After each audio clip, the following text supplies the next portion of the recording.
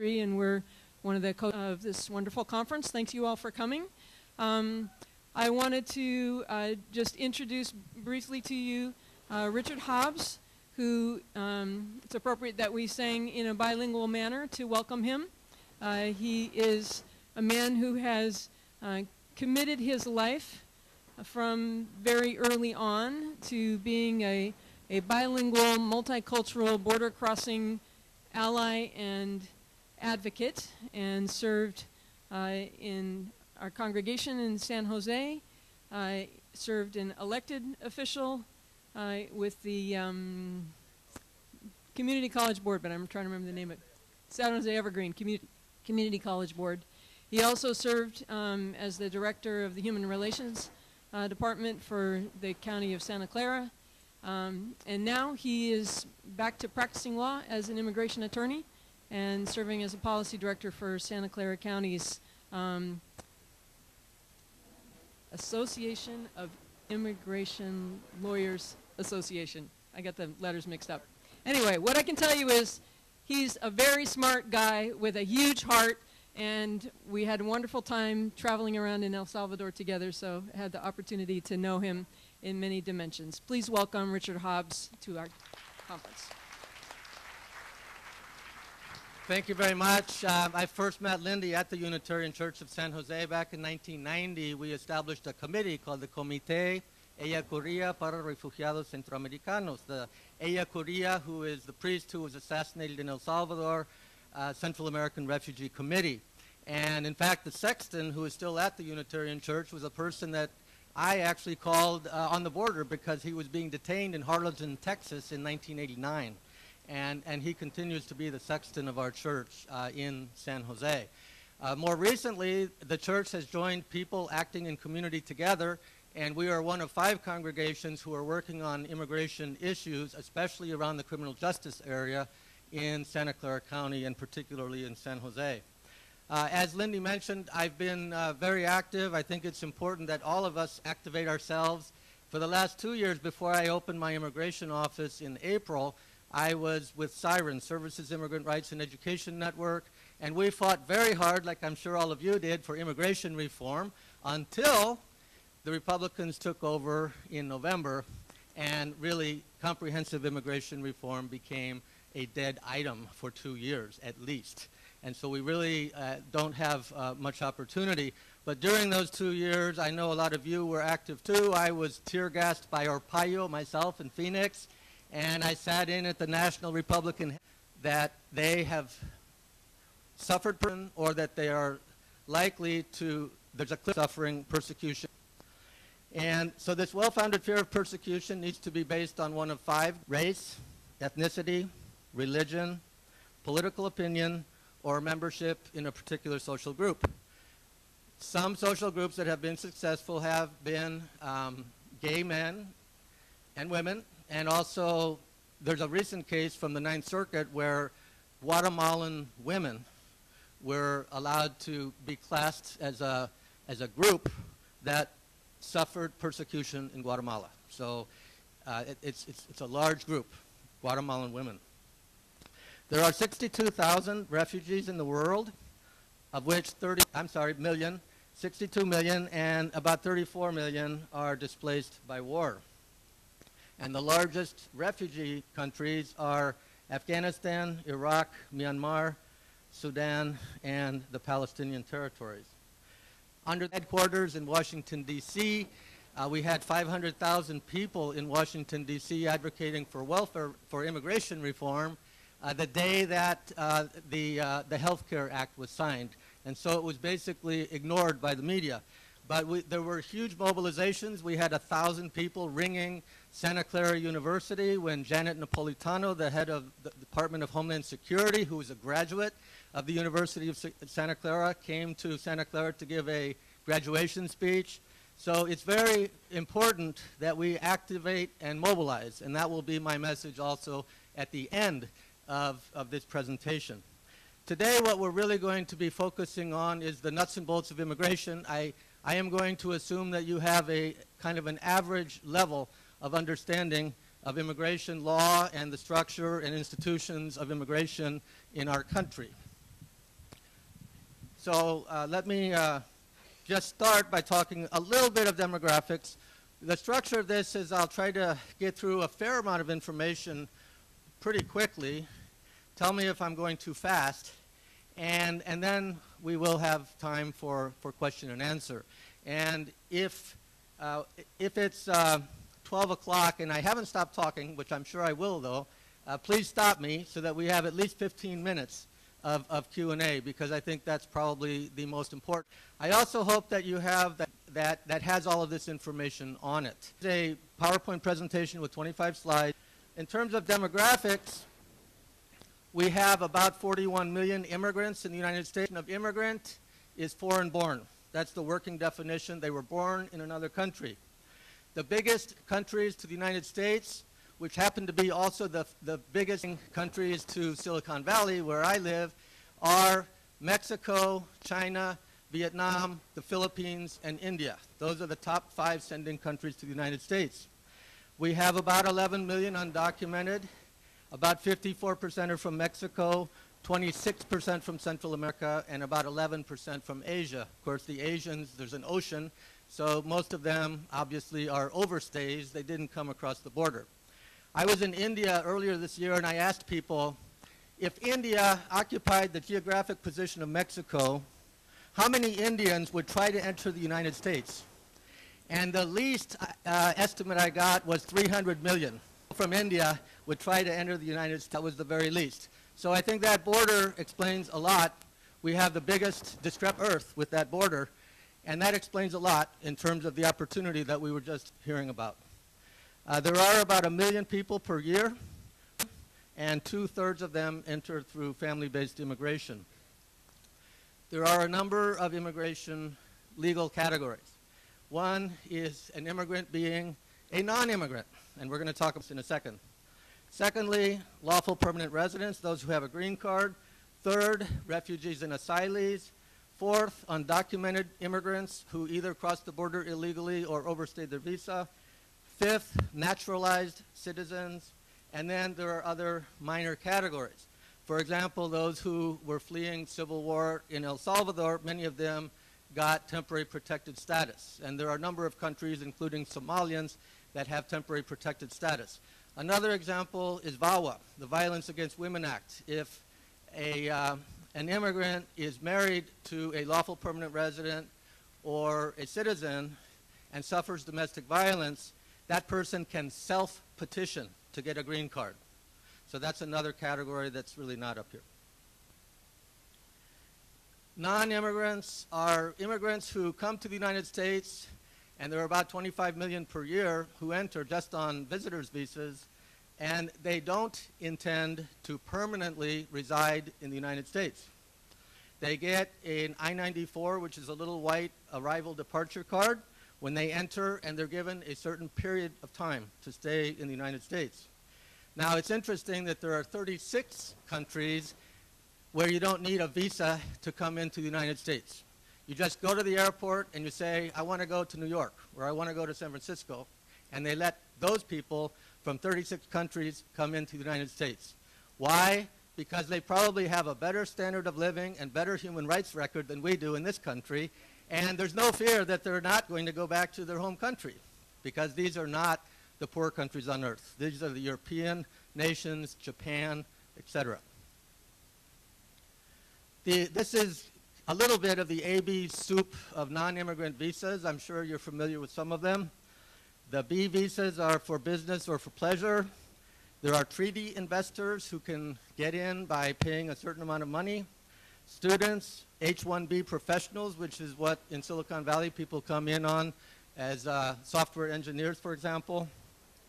H-2A agricultural workers, H-2B temporary service workers, very difficult to get. Exchange visitors, fiancé petition, vocational student, religious worker, and the U visa is really interesting. I'm going to take a quick second to talk about the U visa. If you know of an undocumented person who has been the victim of a crime in the United States and there has been a police report filed, they can get a 4-year U non-immigrant status visa and after 3 years apply for a green card. So I'm doing a lot of these U visas. It's amazing how many undocumented immigrants have been victims of crimes. This includes assault, robbery, domestic violence, and there are 10,000 visas per year that are given, and it's a really good way for people, even who have been previously deported, to get a green card, ultimately. I'm going to talk about 4 different categories of getting a green card, lawful permanent residence.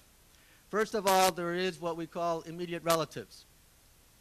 Immediate relatives are the parents, spouses, and minor children of U.S. citizens.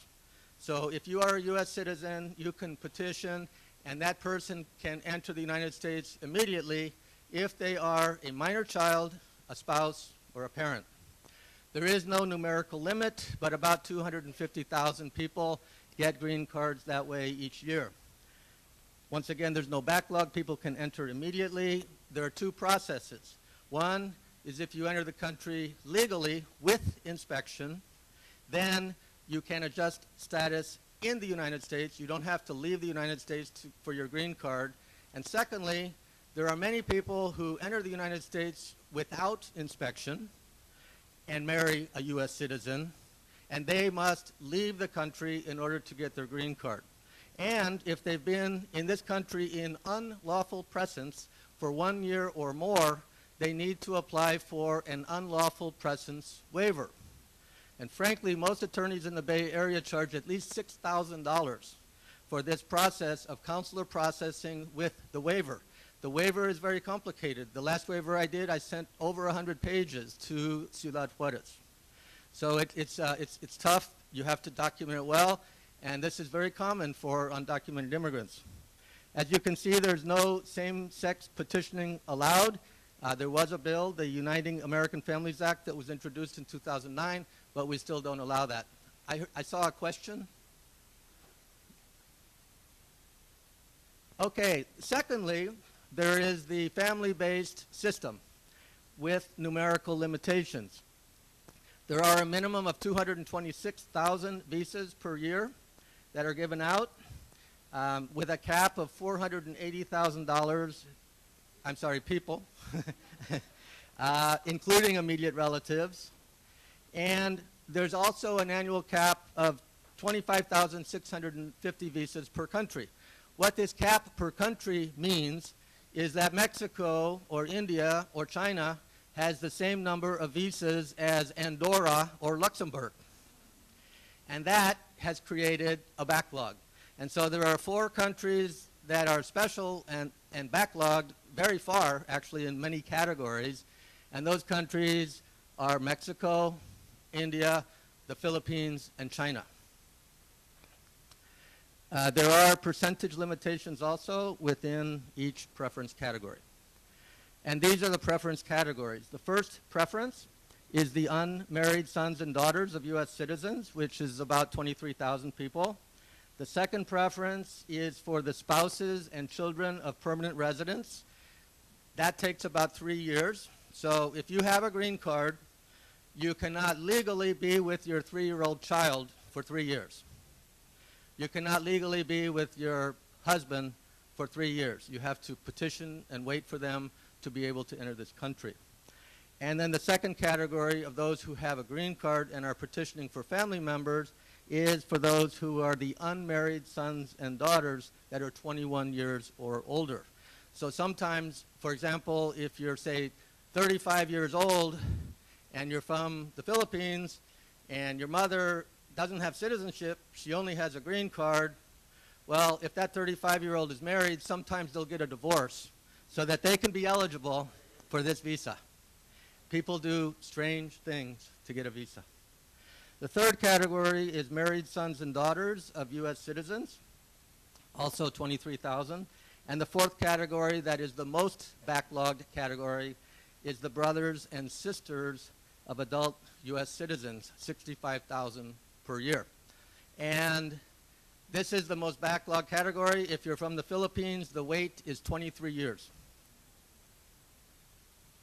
The third area or way to get a green card is through employment-based immigration. There are 140,000 visas available annually to enter the United States. These are the categories. I'm going to go through them very quickly.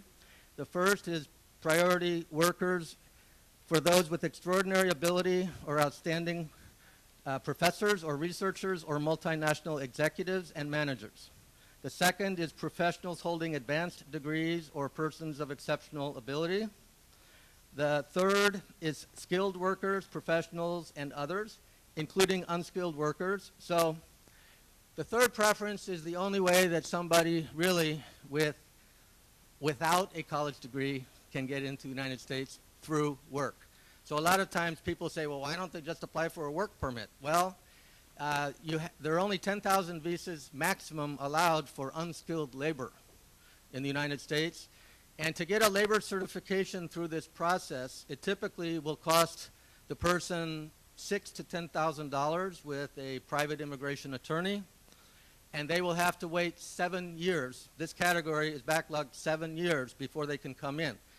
And through the labor certification process, the employer must swear and certify that no lawful permanent resident or U.S. citizen employee is willing to take that job. So nobody does this. It's not a practical. Which employer is going to wait 7 years to hire a worker when they need them now? The fourth preference is for special immigrants like ministers, religious workers like Lindy Ramsden, international organization employees, etc. And the final one is employment creation. These are people who invest $1 million and will create 10 jobs with their investment, and they become conditional residents for 2 years. And if after 2 years they have actually created 10 jobs, then they can get a green card, a permanent residence, as opposed to conditional residence. The last category I'm going to talk about is diversity visas. We're actually right now in the period from October 4th to November 4th where people from around the world and people in the United States can apply for the lottery. And the lottery is 55,000 visas per year. This year there are only 50,000 because Congress has decided to allot 5,000 to special immigrants under NACARA, which is basically a Central American and Cuban refugee act. This excludes, the diversity visas really don't work for most of the people we know. The oversubscribed countries that have a lot of immigration to the United States are excluded. If you're Mexican, you cannot apply for a diversity visa. If you're Salvadoran, Indian, Chinese, you cannot apply. Now, what is a refugee? There is what is known as international refugee law. And under international refugee law, refugees who are outside of, for example, the United States, and asylees who are inside, refugees will come into the country, and from what countries? And this is a very political determination. If you remember, during the 1980s, the president at that time, Reagan, determined that not one Salvadoran and not one Guatemalan was a refugee. So the only way that they could get a green card because of their sincere fear of persecution was to get into the United States and apply for asylum. And when they did come into the United States and apply for asylum, because, quote unquote, these were democracies in El Salvador and Guatemala, the Immigration Service denied 99% of asylum applications to Guatemalans and 98% to Salvadorans. So there was no sympathy at all until the federal government was sued under Mark Vanderhout in San Francisco actually sued the federal government. In 2009, to give an example, there were 75,000 refugees allowed into the United States. Of the over 5 million displaced Iraqis, the United States has accepted about 20,000 refugees. As I mentioned, asylum has the same legal standard, but it's a determination made inside the United States. Now, why do most immigrants come to the United States? Mostly for family reunification and to escape poverty. The largest single, of course, is to escape poverty, and also due to persecution as refugees or asylees. I'm going to speak pretty quickly here about causes of immigration. I know that we could have group discussions for the next 2 hours about globalization and the causes of immigration. But I want to point out just a few things that I think are critical in terms of understanding why immigrants, why refugees. We have on Earth over 2 billion people living on less than $2 a day, over 1 billion people that are going to bed hungry at night. And why? Why, when there were very sustainable economies in many countries around the world until the last maybe 150 years? First, there's direct foreign investment, and mostly that's done to exploit human beings and to exploit resources, and that also takes away resources from local economies. And so people lose control of their local economies. If you've read the book When Corporations Rule the World by David Korten, who worked in foreign aid for 35 years and has a PhD from Harvard in economics, what he said is that foreign aid actually winds up being a deterrent to local economies, because ultimately local people have to have local control of their local economies and their political system in order for people to stay in their home countries. So we also have state incentives. This is very common throughout Latin America and the Third World. Free trade zones like the one Bartolomé in El Salvador. Tax that they give to corporations, much like we see in the United States, really, the favoritism, all the breaks that we give to corporations.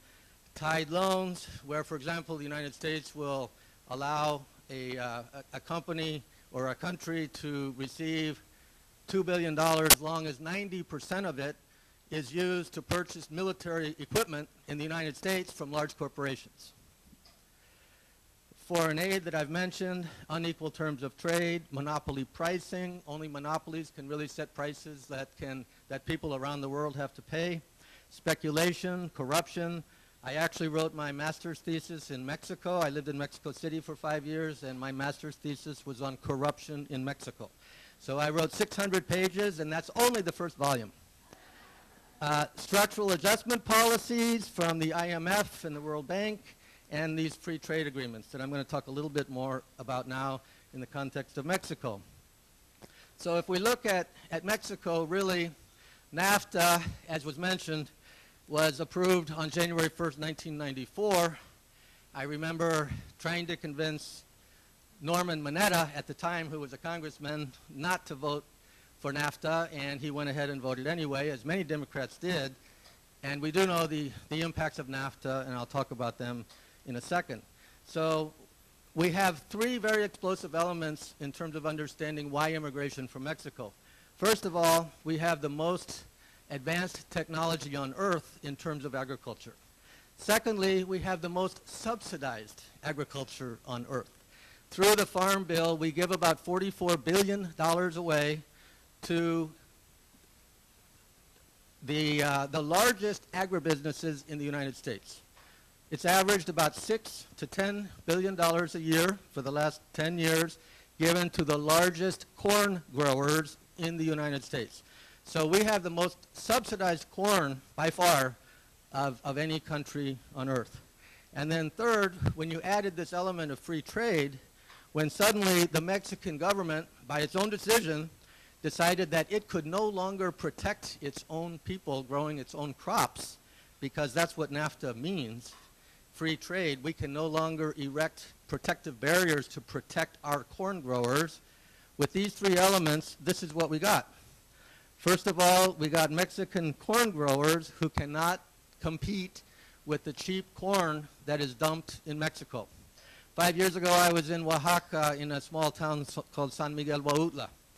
The only corn that you could buy in San Miguel Huautla, a little pueblo of 3,000 people, was genetically modified U.S. corn in the only store in Conasupo in this tiny town in Oaxaca. Why? Because the Oaxacans could, even though corn is from that area, I mean, Mesoamerica is the origin of corn, they now can no longer compete with this incredibly subsidized corn that's being dumped throughout Mexico. So from that, 2 to 5 million people have lost their livelihoods. Some people say as much as 10 million people. Secondly, Mexican artisans and small business people who before used to make things like shoes and common household items have been pretty much replaced by China. And so these small business people, independent craftspeople, no longer can compete with China at this point. And about 8 million people have lost their jobs just from that competition. Third, you have the maquila factories that are on the border and also in Monterrey, Guadalajara, and Mexico City. And once again, these factories can no longer compete with the United States. In China, this is data from, I think, 2 years ago. The average cost of doing business in China per hour was 71 cents an hour, and in Mexico was $2.82 an hour. And so it's 4 times cheaper to move your factory from Mexico to China. And that's exactly what has happened. I was at a conference in Monterrey, Mexico, called the United Nations Conference on Financing for Development.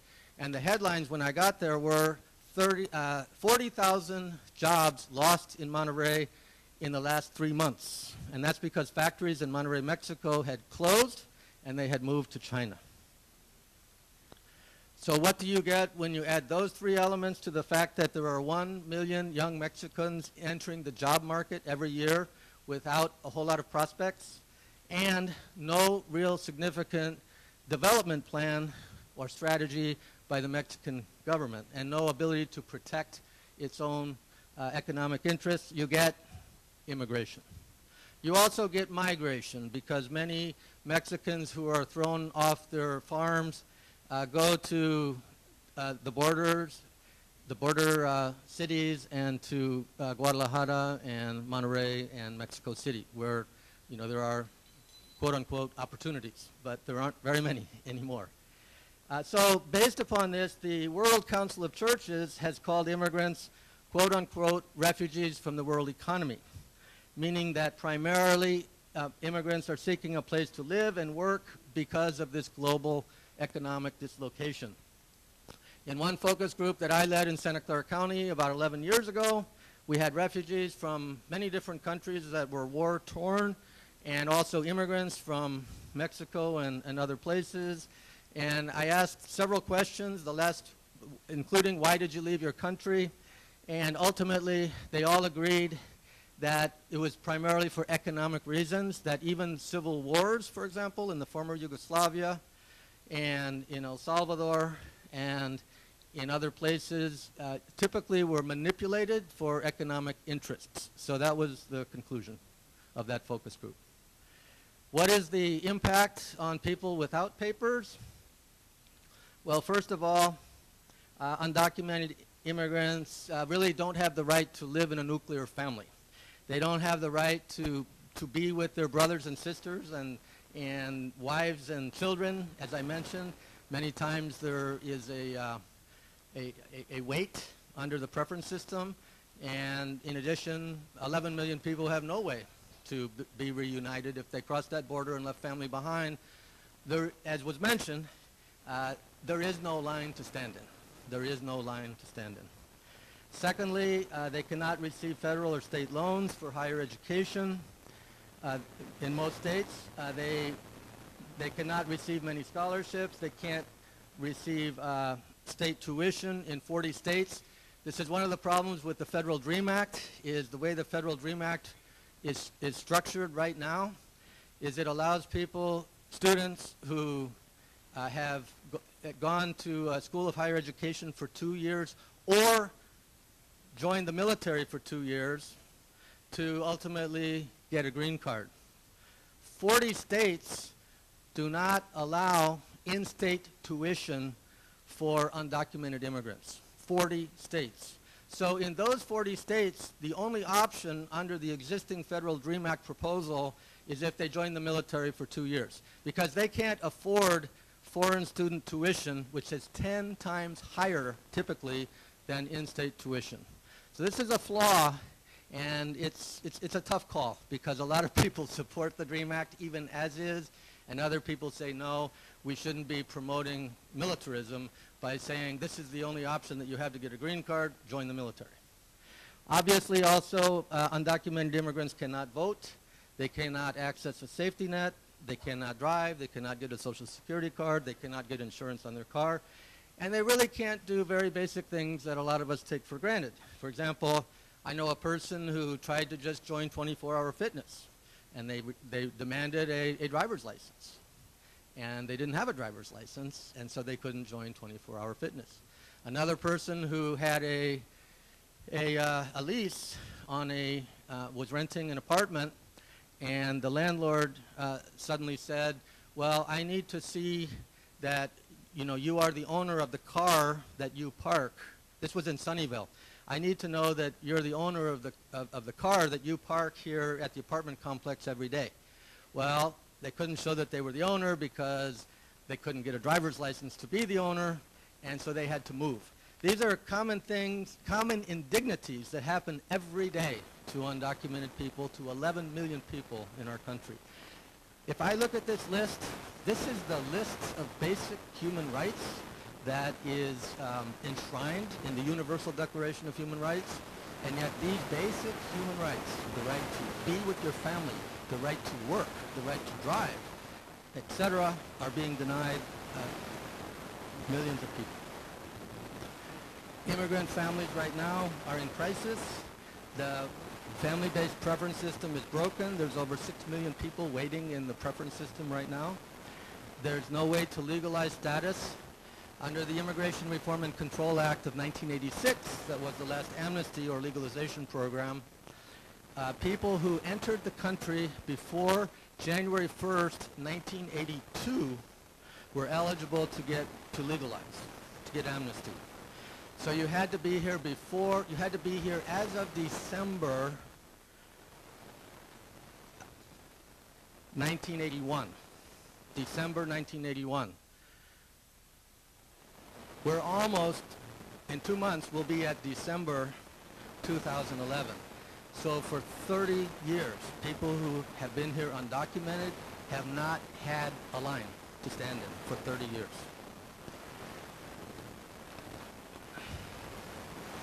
The impact of undocumented status is the denial of basic human rights. Families are impacted differently. When we did a study in Silicon Valley of, for example, wage levels between different immigrant groups, that also reflects immigrant status, but also the ways that immigrants come in from different countries. People from India were receiving $32 an hour, from China, $23 an hour, from the Philippines, $17 an hour, from Vietnam, $14 an hour, and from Mexico, $10 an hour. So that's a little bit of the pecking system, the pecking order of the top 5 immigrant countries in Silicon Valley. And those, if you think about it, Indians who come in, first of all, have to cross an ocean. Secondly, they almost all come in as H-1Bs, so they come in with a degree in hand and a job in hand, so they're going to make more money than somebody from Mexico. And there are unprecedented levels of deportation and family separation. Last week, the Obama administration announced that 396,000 people had been deported in the last fiscal year. That ended last September 30th. And by the way, this means that 621,000 kids were left without parents.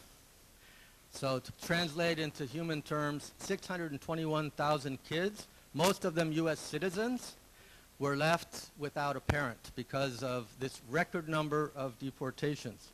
I actually computed this last night because you always prepare something the night before, right? And under the Bush administration, during those 8 years of the Bush administration, 16,000 immigrants were being deported every month. Under Obama, 33,000 have been deported every month since Obama came to office, twice as many as under Bush. The reasons for these record deportations, secure communities, these ICE audits, the I-9 audits, the E-Verify, that certain employers are verify that somebody has a green card. It's a an system that's relatively foolproof.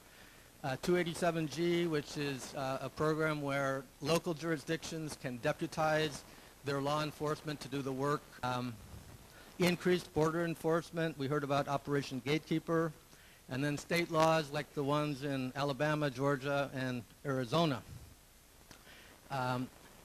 Criminals and absconders. Absconders are persons who basically have been deported but have not left the country.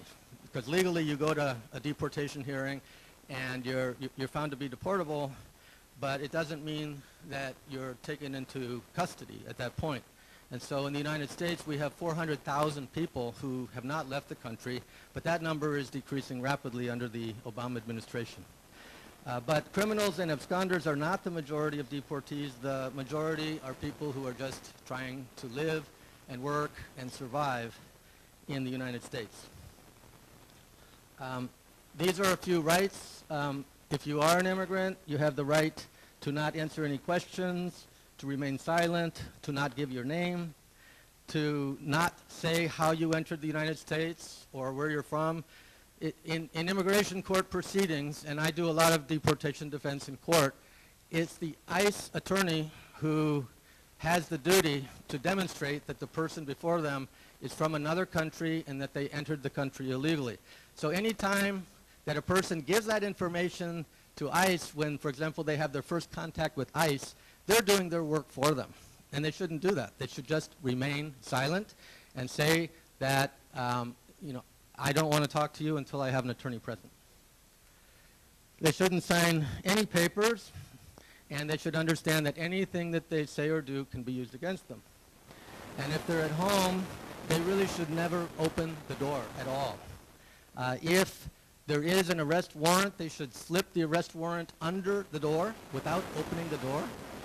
And if the arrest warrant is valid, then the person really should open the door at that point, because they would have the right to break down the door at that time if they have a valid arrest warrant and somebody will not open the door. But so many times people are caught in what's called collateral damage, where they start talking to somebody and then they find out that the person's roommate is from Mexico, and then they start arresting people, even the people who they didn't come to find. And another thing, I just want to say briefly that since 2001, 23 databases have been combined into one database. And this is regarding the criminal histories of people that go back 20 years. And so I have a very respectable client who's from Salinas and has his own electrical company making $300,000 a year, and ICE showed up at his house one morning and arrested him for a conviction from 1994. So that's how far back the databases are taking people, and ICE is being aggressive and arresting people who have passed, even though they've already passed their time in jail, they're still being arrested 20 years later. There are 5 basic ways to get some relief from deportation. One is voluntary departure. All this does is allows you to go back to your home country and erase from your record your illegal entry to the United States, which means that you could come in again legally if you have a way to come in legally, which most people don't. And typically you need to have good moral character for 5 years and enough money to go back to your home country. Second is adjustment of status. That's only for people, once again, who have married, for example, somebody who entered the country legally. So if you're in deportation proceedings and you entered the country, let's say as a student, and even if it's even possible to marry somebody in deportation proceedings. If it's a U.S. citizen, then you could adjust status in deportation proceedings. Third, cancellation of removal. I have many cases like this, where a person has been here for 10 years, they have good moral character, and they have a U.S. citizen or lawful permanent resident, spouse, child, or parent who would suffer extraordinary and extremely unusual hardship. That's a level of hardship that's much higher than it used to be in the United States, when before you could actually show hardship to the person being deported. You can't do that anymore.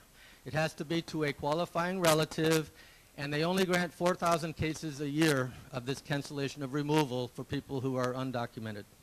And then you can also ask for asylum and withholding of deportation, like Rodrigo has in deportation proceedings, and even citizenship. Sometimes people find out that actually their mother was a U.S. citizen, and so they can be a derivative citizen, for example, or get a derivative green card that way. What can be done? Obviously, we need comprehensive immigration reform. I'm going to be talking about all of this comprehensive immigration reform, what should be included in it, and all of the different categories as to why people are being deported. Especially, we're going to go into secure communities at the workshop that I'm giving this afternoon on hot topics. If you'd like an analysis of comprehensive immigration reform, you can send me an email, and I'll be glad to email you back an analysis that I did back in December 2009 of what should be in comprehensive immigration reform. We also should be, as was just mentioned with our prior speaker, we should be getting some discretionary relief from Obama, and we're not getting it. Luis Gutierrez, congressman from Illinois, did a tour of the entire United States earlier this year, and he was calling for the executive orders that would allow DREAM Act students not to be deported, and that would allow the parents of U.S. citizens not to be deported, to keep basically that family unity together. Obama has not taken up either one of those proposals, and he talked about the Morton memo that came out in June 17th, and the Morton memo gave 19 different factors of discretion that ICE can use before they deport someone. Within the American Immigration Lawyers Association, we've done a national survey to see if Obama's discretion, prosecutorial discretion, has meant anything, and the answer is no. That ICE is not willing to really engage in terms of using its discretion to give people relief. So he said that 300,000 cases would be reviewed. We really don't expect, much to happen from that review. We need to support immigrant integration initiatives, and there's a lot going on at the local level in particular. I know that, this afternoon we're going to talk about some of the initiatives throughout the Bay Area around secure communities. For example, on October 18th, Santa Clara County Board of Supervisors decided that it will not detain anyone convicted of anything if they're an immigrant until the federal government reimburses Santa Clara County for detaining that person another day. So it's really one of the more progressive. Cook County in Illinois has done something similar. Washington, D.C. has done something similar. So that's something that you can do in your own county. We had the San Jose Police Department, for example, asked for ICE to come into the San Jose Police Department for gang abatement. And so our church and many other churches, fought that off because obviously what undocumented immigrant is going to be reporting a crime to the San Jose Police Department thinking that ICE is inside the police department? So fortunately, they withdrew those officers very quickly through a lot of organizing in the community. Another example is the district attorney in Santa Clara County, and certainly in Sacramento County, which is really the leader, has decided to infract misdemeanors. So there are many misdemeanors that can be committed. Some of them could be made infractions. If they're infractions, then they don't get put into the criminal justice system. They don't go to jail, and they can't be picked up by ICE. They can't get an immigration hold if they only commit an infraction. And so driving without a license, driving without a suspended license are examples in Santa Clara County. And the DA is talking about also making petty theft an infraction, which doesn't mean you wouldn't have to pay a lot of community service hours, but it would still be an infraction, and that immigrant would not, therefore, get into the system to possibly be detained. Those are some of the local actions that are taking place. And really that's where the action is at, because of federally we're really blocked in terms of any significant immigration reform. So that's at the state level, there are many initiatives. The governor has just signed 3, which are very positive for the state of California. One is AB 131, which allows finally for DREAM Act students to have access to a small amount of financial aid in California. Secondly is AB 353 that ends the practices throughout the state. Immigrants for 30 days, and in essence taking that car away because the impoundment fees are so high, they're higher than the cost of getting the car back, and so it's a way to just grab the property of undocumented immigrants. And fortunately, there were many jurisdictions around the state that actually passed progressive policies, and the state now that says that no jurisdiction in California can do that anymore. They must allow a person they must allow the immigrant the right to call a person who has a driver's license to drive that car away. And they can't impound the car for 30 days. Another example that was brought forth by Assemblyman Paul Fong would basically not allow jurisdictions in California to require a grantee of money, for example, to use the E-Verify system.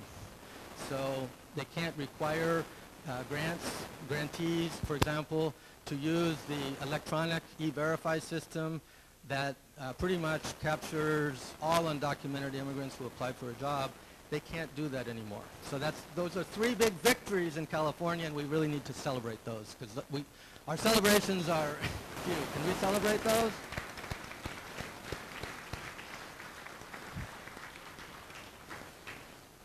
So our bottom line here is that we need to organize and mobilize ourselves and immigrants to support humane laws.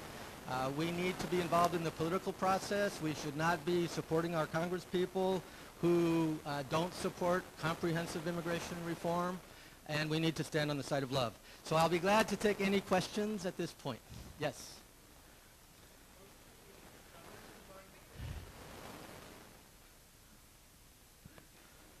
Most of the undocumented people that have been detained, under what circumstances have they been detained? Are they agricultural workers, through raids, or individual cases? Yeah, they're mostly individual cases at this point. I'll give you a couple of examples. This week, a man who works for a recycling company in Oakland, and he's from Nicaragua and undocumented, was driving with his boss from Phoenix back to Oakland. And right when they got to the California border, right before the border, there was a checkpoint. And it was the Border Patrol.